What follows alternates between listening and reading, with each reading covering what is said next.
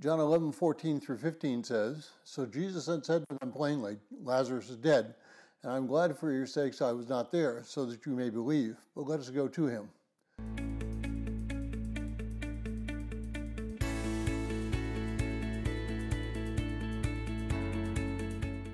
Well, if you're joining us in reading through the 60-day reading plan, today's reading is John 11:1 through 20, and I encourage you to read that passage.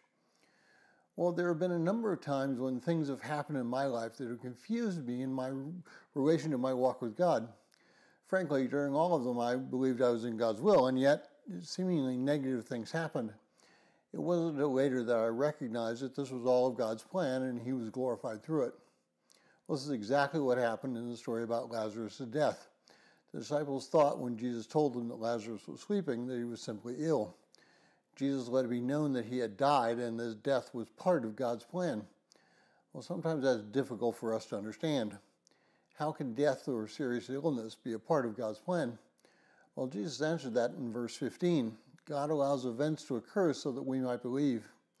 In March 2008, I suffered a series of 5 strokes, and just prior to that time, I had agreed to take a job that paid a significant amount of money and seemed to have all the benefits that my last 8 years or so of working would naturally have. That plan ended with my strokes just several months later. The years in which I would have been making the most money I had earned in my career was now turning into a restructuring of my life. Why'd God done this? I didn't know. As I look back now, after 10 years, everything seems to be crystal clear. He structured my life so that I might do something that I probably would not have done, ministering in ways that was not necessarily in my plans. God opened doors by making me ill. God molded my life by shutting it down. God impacted those around me because of the way He brought me through the process of recovery.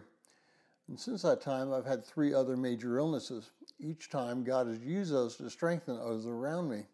But what is God bringing into your life to strengthen you in your walk and to strengthen those around you?